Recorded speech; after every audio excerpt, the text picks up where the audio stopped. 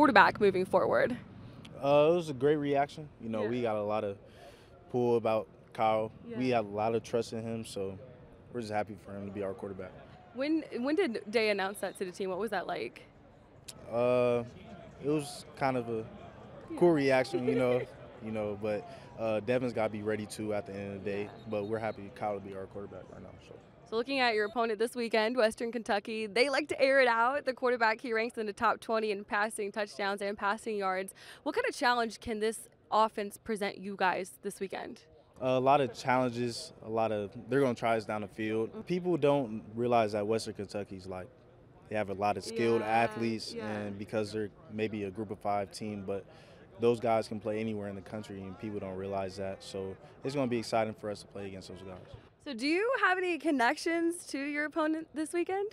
Yeah, I know one dude, number 18. His name's Moose.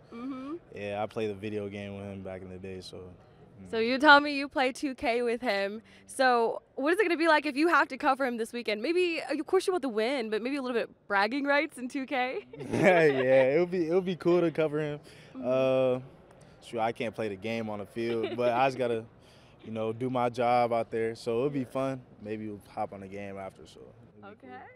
And seeing Denzel Burke at the interception last week, does that motivate you and make you maybe even more hungry? Like, yeah, I'm ready to get mine too. 100%. Yeah, he's just a lead to a lot of turnovers that we're going to have in the future. Do you feel like this could be a good game for you guys to generate more of those? For sure. Yeah, they're going to throw the ball in the air a lot of times, so we got to snag at least 2 at the end of the day. So.